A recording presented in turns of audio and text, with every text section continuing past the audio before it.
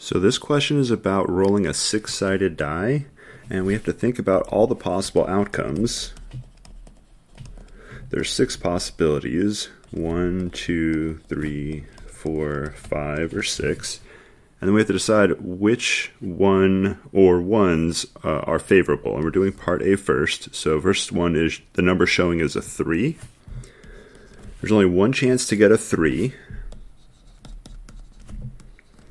So to get a 3, we have one chance out of 6 possibilities total. So it's 1/6.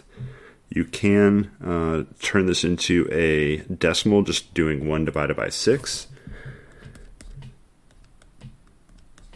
And that number is right here. So that's to get a 3. Now we're going to look at the next part, which is, so part B, even. Now there's lots of possibilities to get evens, 2, 4, and 6. So evens, there's 3 possibilities.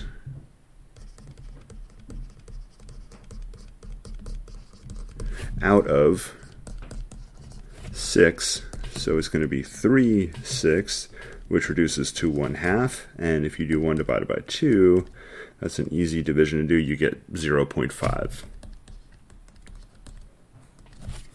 And that'll be part B. And then last part, part C, greater than 2. All right, so how many numbers are greater than 2 that we could roll? 2 is not greater than 2. However, 3, 4, 5, and 6 are all greater than 2. So there's 4 possibilities.